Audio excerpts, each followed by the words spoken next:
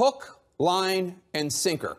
A self-described email prankster in the UK fooled a number of senior White House officials into thinking that he was other White House officials, including an episode where the prankster convinced the White House official tasked with cybersecurity, Homeland Security Advisor Tom Bossert, that he was Jared Kushner, and he received Bossert's private email address unsolicited. He shared some of those emails with us. Quote, Tom, we are arranging a bit of a soiree towards the end of August, the fake Jared Kushner on an Outlook account wrote to Bossert's official White House email account. Quote, it would be great if you could make it. I promise food of at least comparable quality to that which we ate in Iraq. Should be a great evening. The very real Bossert wrote back to the very fake Jared Kushner, quote, thanks, Jared. With a promise like that, I can't refuse. Also, if you ever need it, my personal email is, and then he gave his personal email address.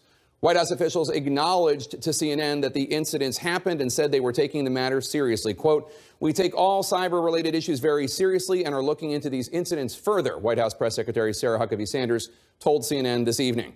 Cyber experts consulted by CNN say that the incidents are illustrative of how vulnerable Americans, even those in the highest reaches of power, the Trump White House, remain to the potential threat of what is called spear phishing. That's the process through which officials are duped by hackers and expose government computers and systems to various cyber threats. You might remember this happening to Hillary Clinton campaign chair John Podesta. Now, no one in any of these White House situations clicked any links, making them or their computers vulnerable, and the prankster appears motivated by mischief, not anything more malignant. The prankster told CNN, quote, I try and keep it on the humorous side of things. I'm not looking for the keys to the vault. So the severity of these White House pranks should not be overstated, but spear phishers often begin the process by falsely posing as a friend or associate before asking the victim to take further action. Another exchange appears to have possibly played a role in the tensions between then White House Communications Director Anthony Scaramucci and former White House Chief of Staff Reince Priebus. Masquerading as Priebus, the prankster emailed Scaramucci's official White House account using a mail.com account on Saturday. Fake Priebus attacked Scaramucci in the email. Quote, at no stage have you acted in a way that's even remotely classy.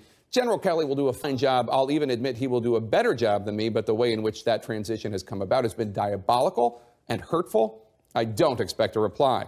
The very real Scaramucci responded to the very fake Priebus.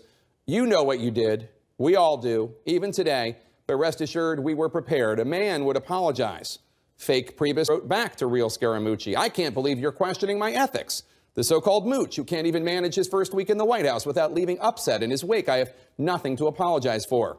Again, the actual Scaramucci responded, read Shakespeare, particularly Othello. You are right there. My family is fine, by the way, and will thrive. I know what you did. No more replies from me.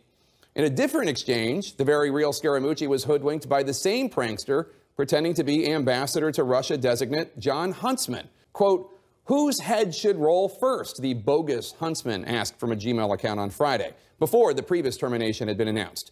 Maybe I can help things along somewhat, responded the very real Scaramucci. Both of them, an apparent reference to Priebus and Steve Bannon. Huntsman himself was also tricked with the prankster pretending to be Eric Trump, the president's son. Eric Trump was similarly hoodwinked by the prankster emailing as his older brother, Donald Trump Jr., though Eric realized it and said he was notifying the authorities. Neither Huntsman nor Trump would comment on the record. The prankster has previously fooled major bank CEOs from Goldman Sachs and Citigroup.